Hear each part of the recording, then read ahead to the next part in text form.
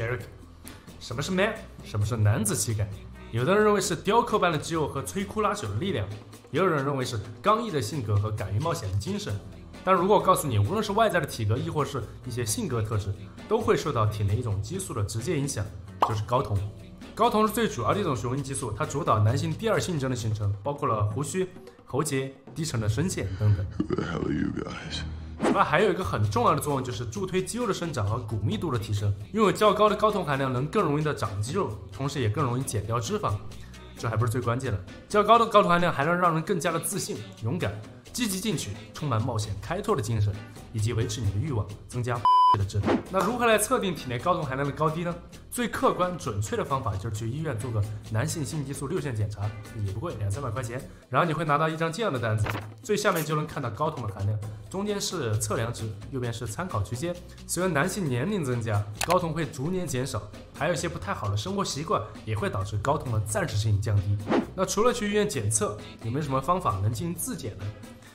如果某段时间你发现自己的欲望减退、情绪低落、睡眠质量变差、记忆力减退，汗液呢也少了点男性独有的气味，变得寡淡，或者最为直观的就是一觉醒来发现没有搭帐篷了，那就有大概率的可能性是睾酮的分泌量减少。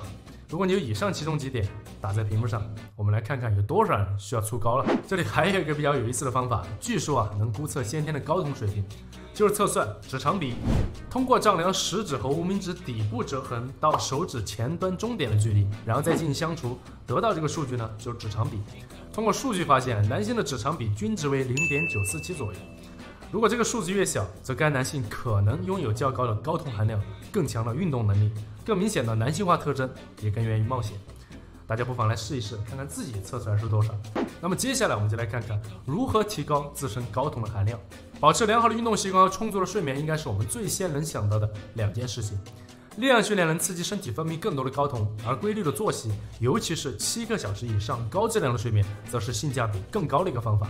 这项2011年的研究对28名健康的成年男性进行了一个为期1个礼拜的测试，让他们从最早的8至10小时的睡眠时间减少到了5个小时，并分别测量了2个阶段的睾酮数据。实线代表的是足量睡眠的阶段，第2天体内血清睾酮的含量；虚线则是睡眠不足的阶段。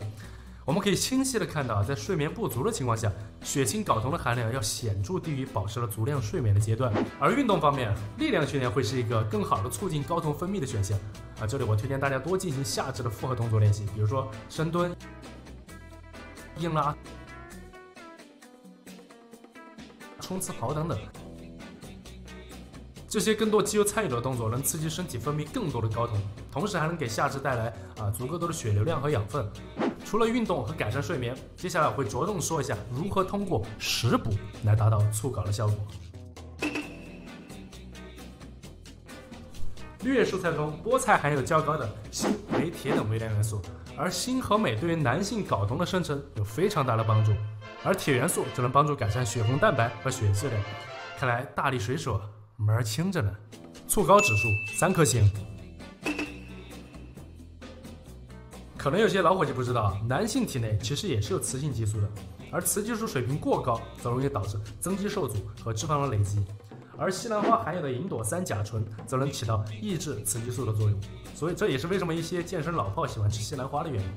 而同样作为食素花和蔬菜的卷心菜和孢子甘蓝也能起到同样的效果。促睾指数3颗星。大蒜中所含的大蒜素能够有效降低压力激素皮质醇的水平，皮质醇分泌增多会抑制睾酮的生成，所以在促睾的功效上来讲，大蒜起到了曲线救国的作用。所以吃啥都救个蒜不失为一个好办法。额外提个醒，生吃大蒜的话，效果会更好哦。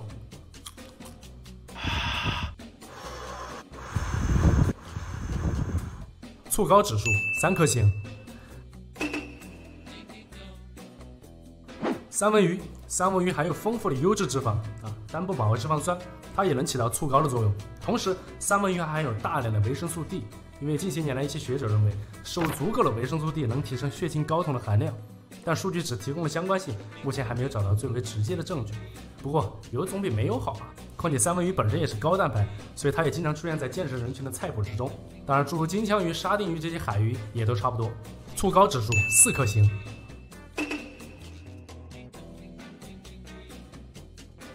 这个被你无数次嫌弃、被和蛋白区别对待的蛋黄，居然是个促高神器。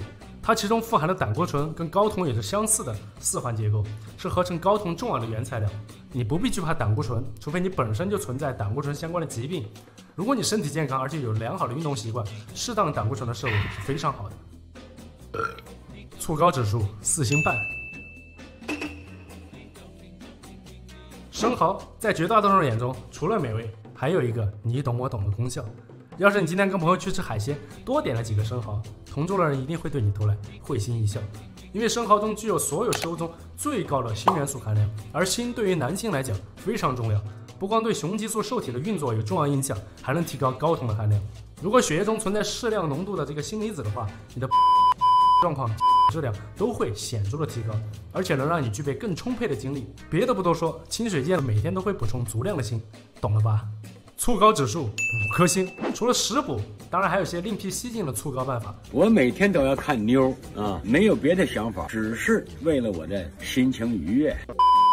至于有些老伙计关心的传统手艺会不会导致睾酮减少，按照目前的研究数据来看，并不会。方法就讲完了，促足高确实能带来体格和心理层面的积极变化，但回过头 ，man 男子气概以及现在国家倡导的阳刚教育，就仅仅只是将男性特质进行放大吗？可能并不全是。翻开百度词条，对于阳刚的注解是：积极向上的精神，宽厚豁达且刚强凌厉的气度，坚持正确的行事准则，正直仗义的言行。所以我擅自的认为，阳刚并不是盲目的放大男性特质，善良、勇敢、有担当，守护家人，坚守道义就是 man， 尊重女性，体谅他人就是 man。所以要做一个真正 man 的人，得先从咱们的内心开始修炼，外在的体格和形象只是加分项。好，这里是 Erik 凯电台，喜欢我内容的朋友不妨点个赞，我需要你们3连来促高。我是 Erik，咱们下期见。